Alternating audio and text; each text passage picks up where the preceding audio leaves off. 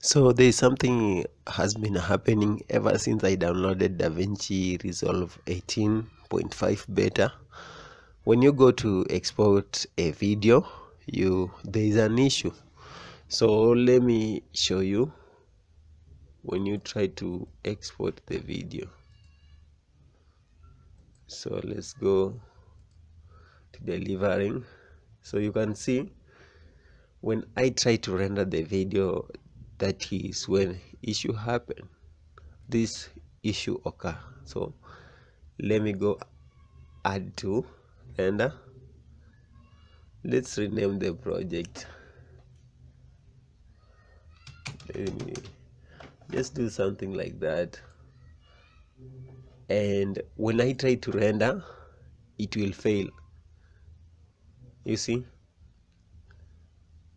render failed, and the issue is render job 1 failed at the same current clip could not be processed. The reason being cannot find an appropriate codec for encoding the video frame. So I've tried to find the solution online, and most of the people on online, they say go to file, go to media management, you have to change some other thing here. I don't know what you have to click, but that, of course, that one couldn't help me either. So I had to find the solution, and the solution was so simple. You see here, there is something called frame reordering. Just unclick that, and when you try to render, and it will be okay with that.